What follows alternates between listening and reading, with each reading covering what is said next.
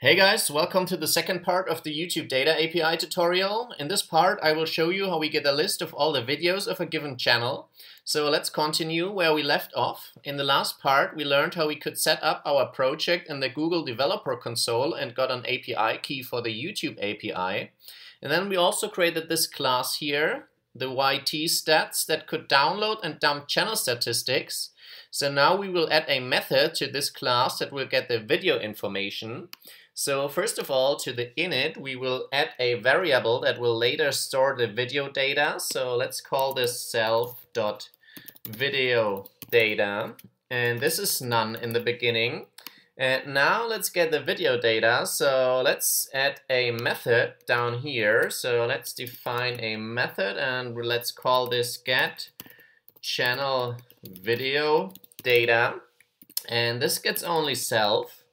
And what we want to do here is, this will be two parts. So in the first part, we want to get all the video IDs.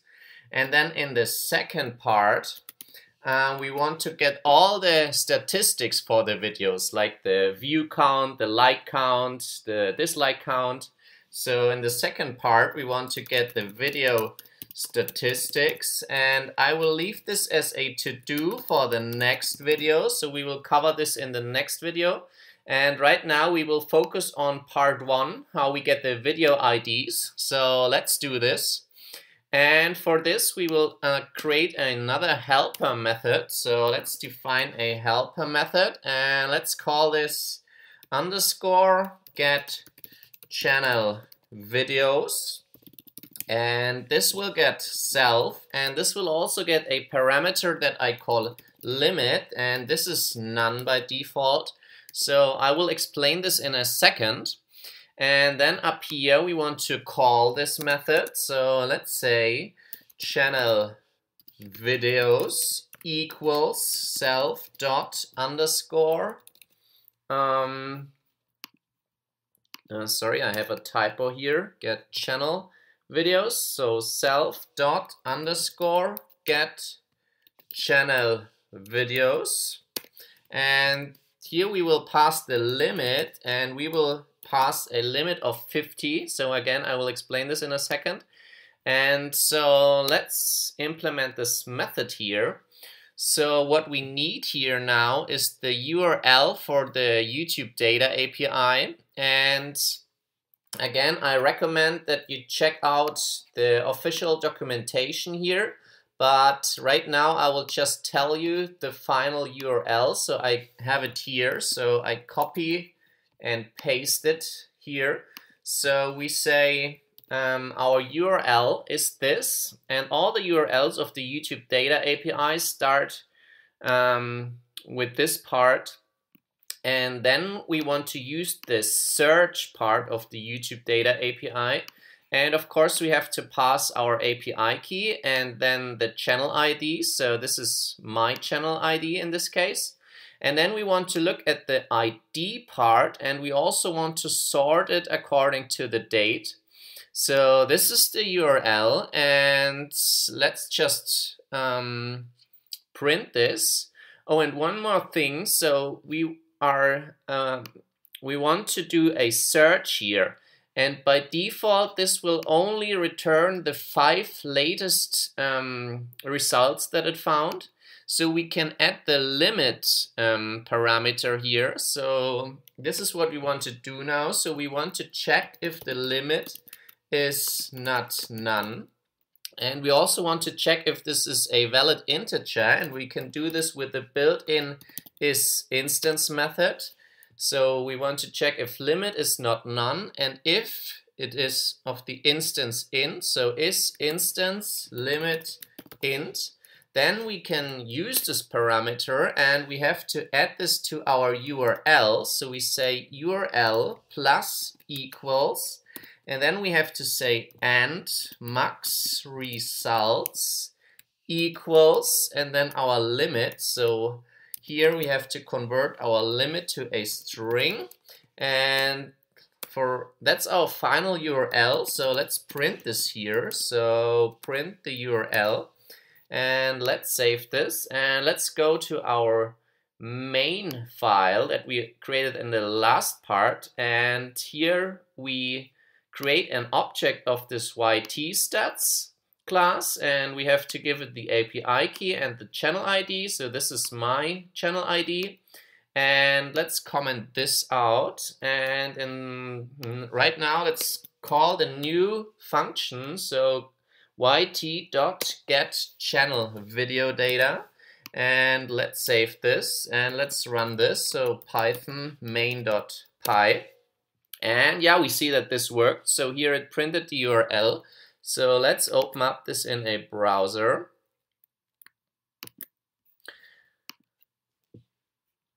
And here we see that it worked. So here we have the result for this API request, and we can see that it found, or it returned, a search list response, and it found 59 total results. And yeah, as I said, if we don't put in the max results parameter, then this will be only the 5 latest results here. And what we also can see here, that it has results per page 50. So this is the limit that we have. And this is the maximum allowed number that YouTube allows for one page. And if there are more than 50 results, then it will put it on separate pages.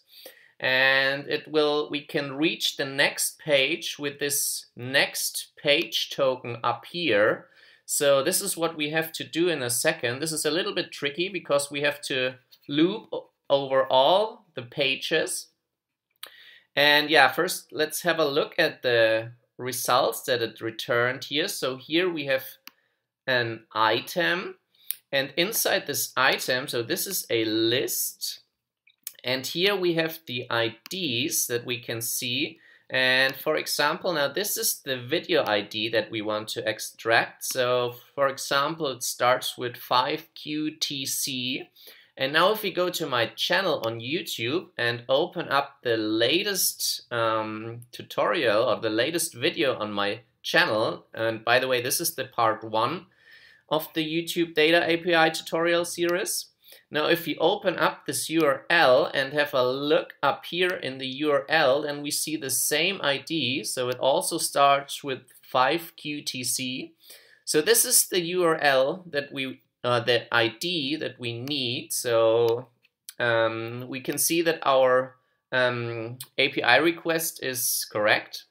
And now what we have to do is of course, we have to extract all this video IDs from this JSON data, but we also have to do this for all the pages. So we have to do this for this page, and then we go to the next page with the next page token here and do the same thing. So let me show you how we do this in our browser.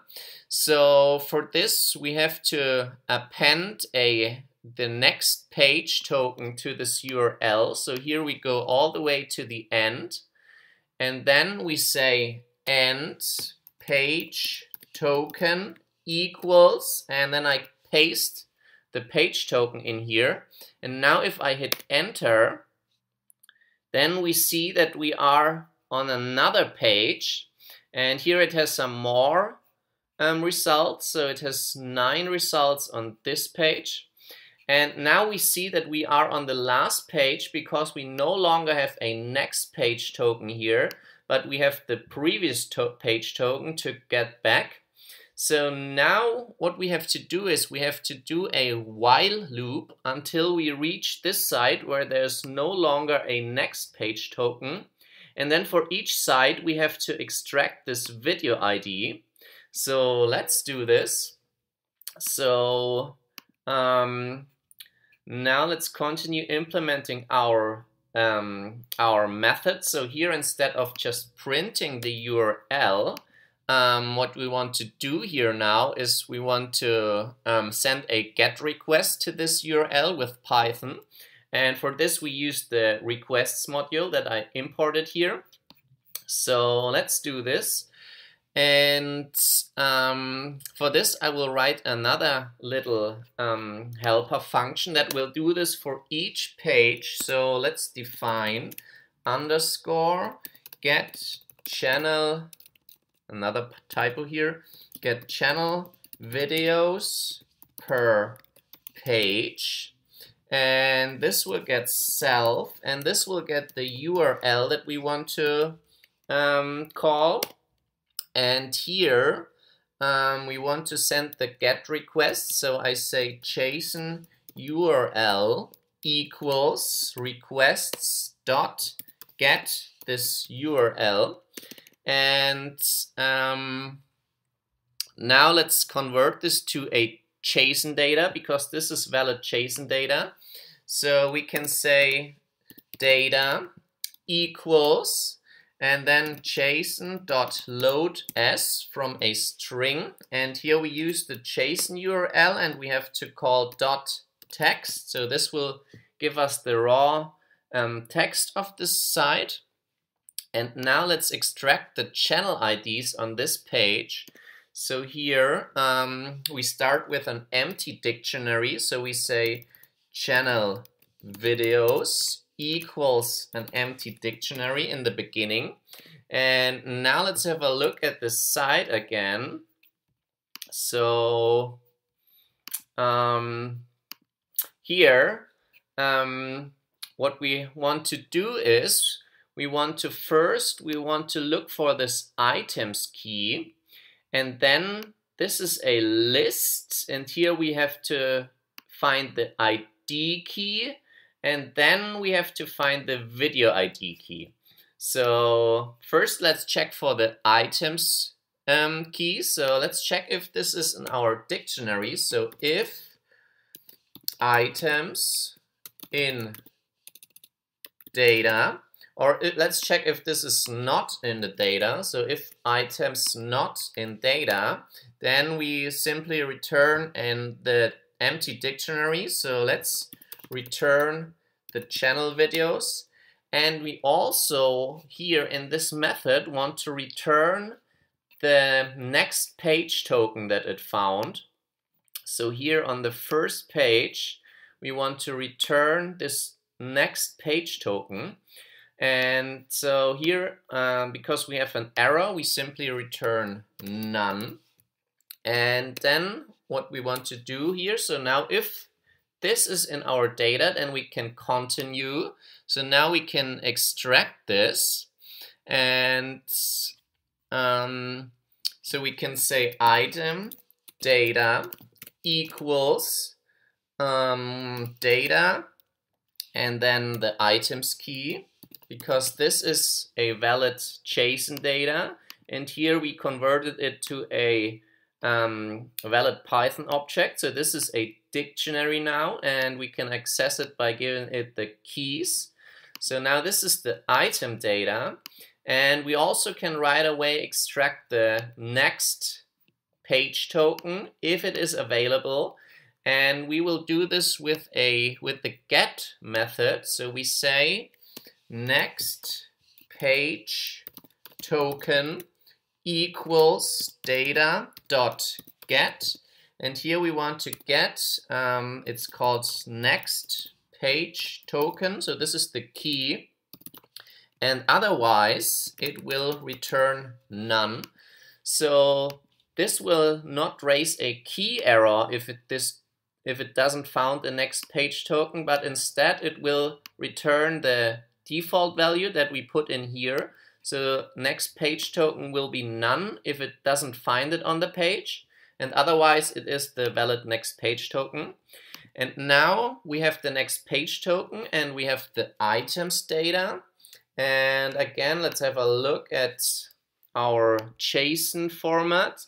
So now this items data, this is a list. So, and here this list has only, what we want to do is we want to iterate now over all the items, and then again for each item we get a dictionary, and then we want to access the ID key and also the video ID. And now we have to be careful because here it says kind YouTube #video, but so this is a video from my page, so this is what we want to get. but it can also be of type, let me scroll down here. Here, for example, it can also be of type YouTube hash playlist, so it will also return playlist IDs. So this is what we don't want right now. We only want to do the video IDs. So we want to check if the kind here is of YouTube hash video. So let's do this. So let's iterate over all the items. So let's say for item in item data.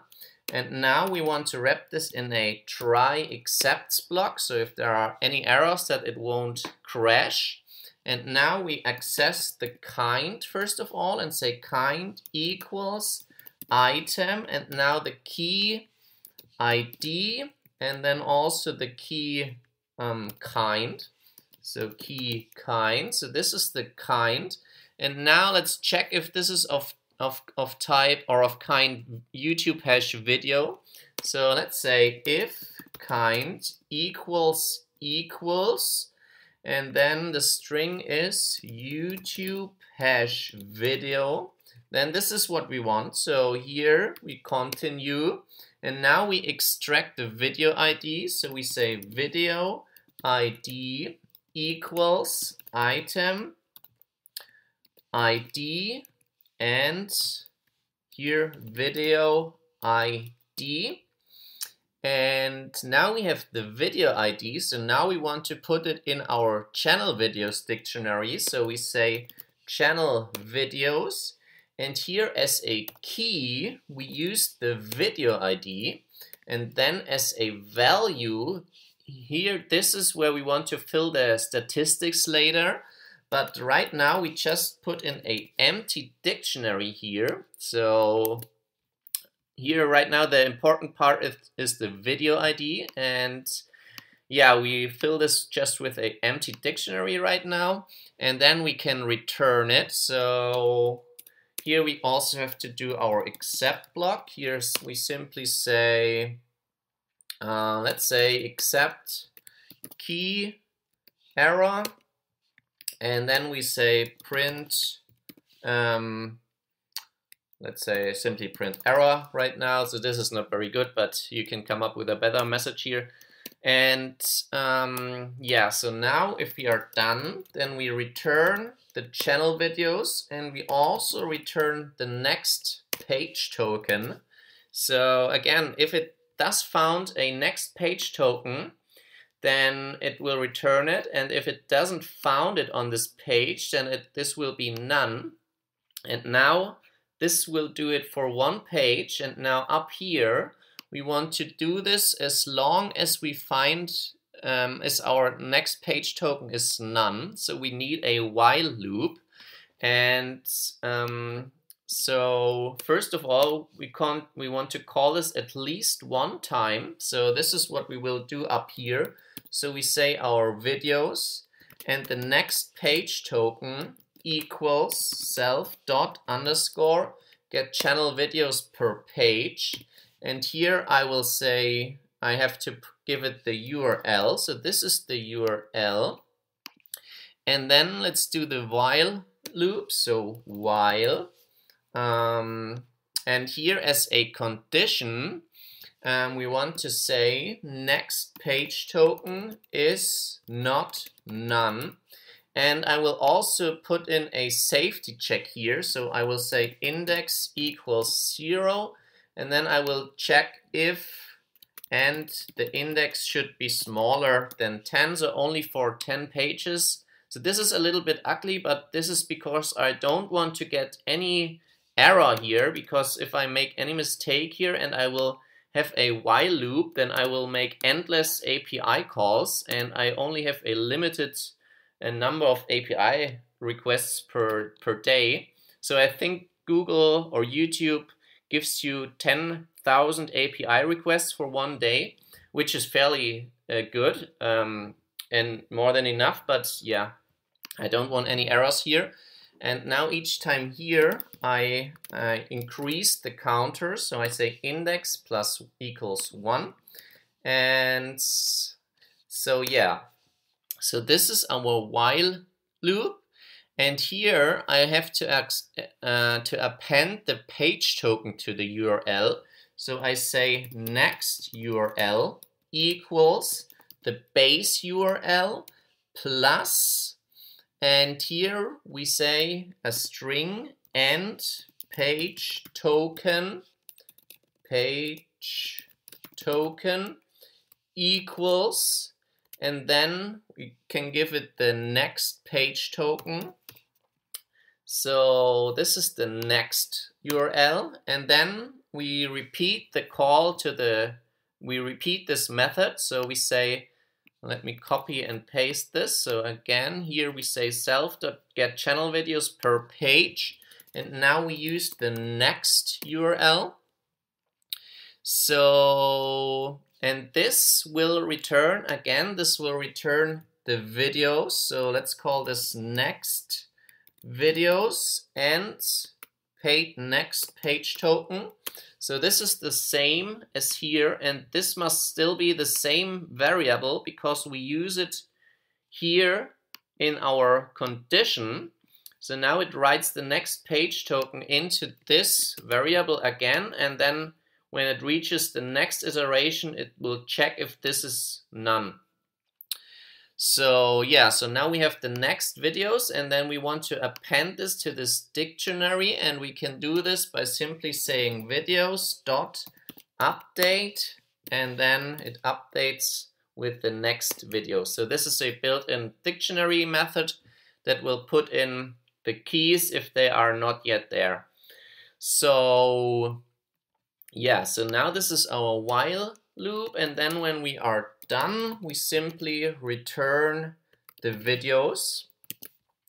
So yeah, so now we have this method, get the channel videos, which we'll call the get channel videos per page, and this is working. And up here we simply call this, and then we have the channel videos, and later we want to append the video statistics into this object, and then we also want to dump it. But right now let's simply print this here. So let's print the channel videos and save this and see if this is working. So let's go to the main again, and let's clear this and run this python main.py. There's an error, so here I have next URL plus equals page token. Yes, so here I have to put in a plus, so plus the next page token, and save this, and let's give this another try. And it may take a few seconds, and yeah, so there we have it. And we can see that we have all the video IDs that we wanted, and as a value right now we have an empty dictionary. So this is what we will do in the next video.